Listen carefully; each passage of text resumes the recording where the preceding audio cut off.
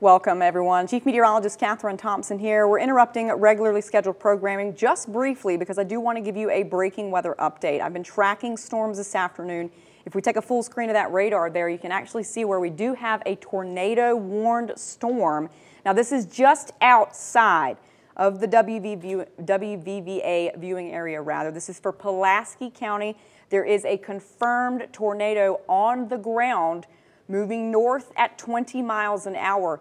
Virginia Tech is in the path of this storm, as well as the rest of Blacksburg and surrounding areas. Now, again, this is not for our immediate WVVA viewing area, but I did want to give you guys a heads up. If you know anyone out in Pulaski County in the path of this storm, make sure you tell them to get to shelter immediately. They need to be on the lowest floor in the most interior room away from the windows. If you have any family across the way, please tell them to get to safety. This storm could eventually impact portions of Giles County as well as it continues to move north and eventually will cross Highway 460. So I'm going to keep my eye on this storm very closely.